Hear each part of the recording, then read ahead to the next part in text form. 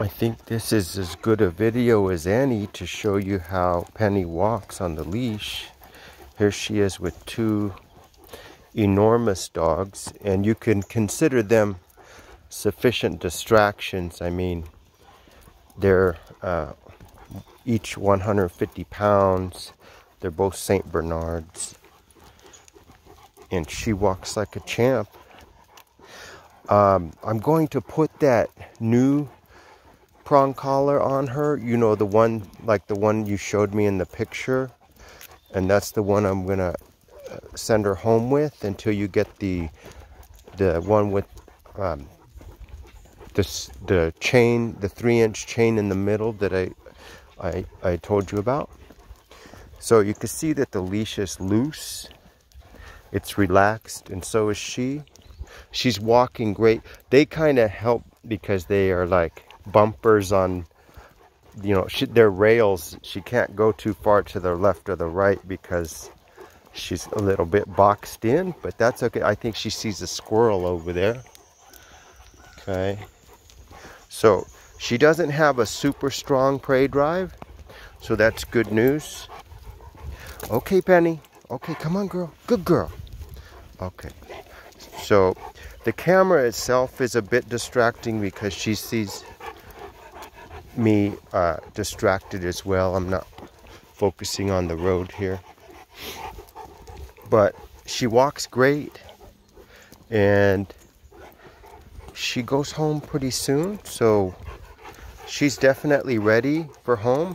She's had no accidents. That was the main issue with her when she got to my home. Her main issue was accidents, and she doesn't have any accidents. She had one, but that was diarrhea, and so that's not her fault.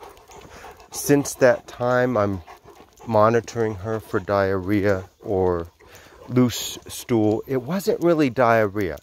It was loose stool, which was caused by the beef hot dogs. I got the hot dogs from Costco. They were rich in fat, and so that's what caused the loose stool. And as soon as I removed that and gave her different treats, she was fine. Her stool is fine now. So yeah, so I think for Penny, okay, she would definitely benefit if you brought her to my home for socializing and, you know, refinement of her her training, you know, like once every couple months. Whenever you go on a trip or vacation, that would be awesome. You know, just a couple days will do wonders to remind her, you know, how to walk on the leash, how to do the commands, and, you know, how to be social with other dogs. That's very helpful. I think that she should have a yard. So if you have space, and so that's great.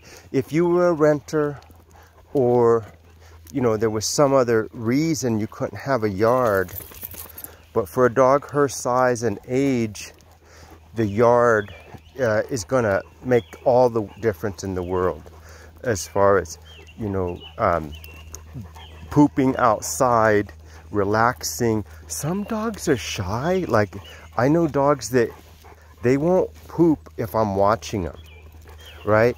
Just like humans, they don't want to be watched when they're pooping. So, you know, they, she may be waiting. Also in the winter, I notice that when it's super cold, right, the dogs, especially the puppies, they will be clenching.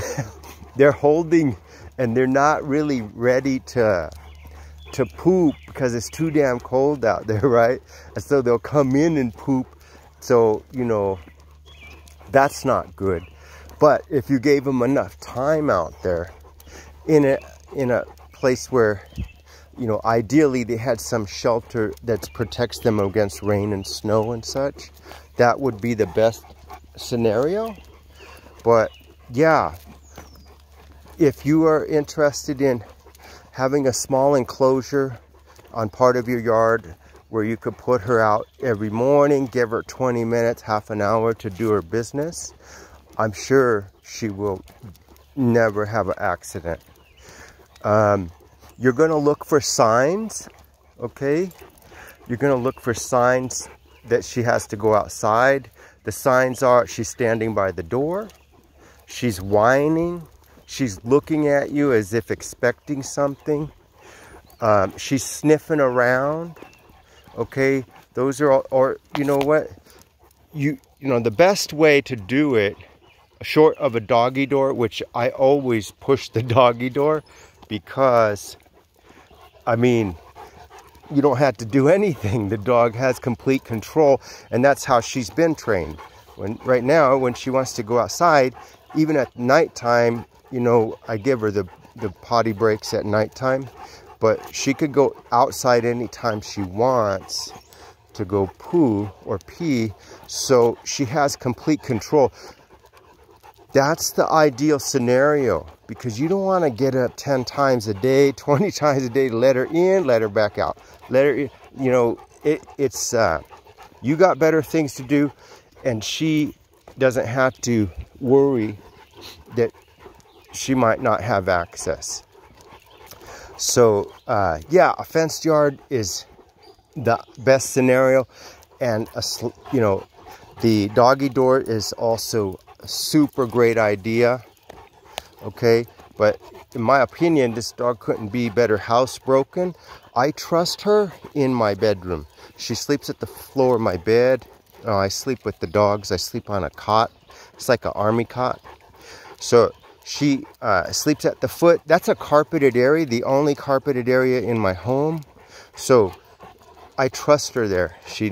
No dog has ever had an accident there, because few dogs get that privilege, and I trust her. She's smart, she's gentle, she's a great dog. So there are no other behavioral issues with her. She did get a little sad the last couple days, because both of her best friends that she went through the training with, both of those puppies went home. If you remember, little Izzy, and then the other Aussie pup was, what was that puppy's name? There's so many puppies. The other puppy, anyway, it'll come to me.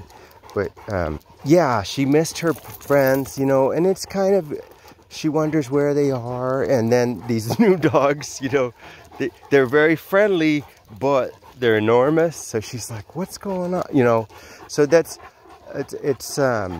she got a crash course in socializing and in saying goodbye, because it's hard to say goodbye to a friend that you bonded with. You know, they really did love each other. So she's ready to go home. I'm super proud of her. I'm going to do her Canine Good Citizen paperwork and her progress report. And, you know, she's a super dog. I hope I get to see her again when you go on trips, or just for doggy daycare, you know. So, yeah, there's nothing else I can say about her. There's no other issues. I mean, you can see we've been walking here for 8-9 minutes, right? And she walks like a champ. And every part of her training went perfectly. You know, so I'm really proud of her. She's a real she's super sweet and gentle, and she looks at you with such, you know, she's a gentle dog. And so, you know, that's a special quality. She's not too hyper. She's not, you know, she's not destructive. She's not a barker. So, you know, this is a high value dog. She's special. She's a special dog. So I can't say enough of Penny, right? She's a sweet dog. So yeah, I'll make another video in a couple days of her doing her basic commands. You've seen those videos before, but you know, it's just gonna be even smoother because, you know, we practice every single day on that. And so I know you're gonna be very happy with her progress.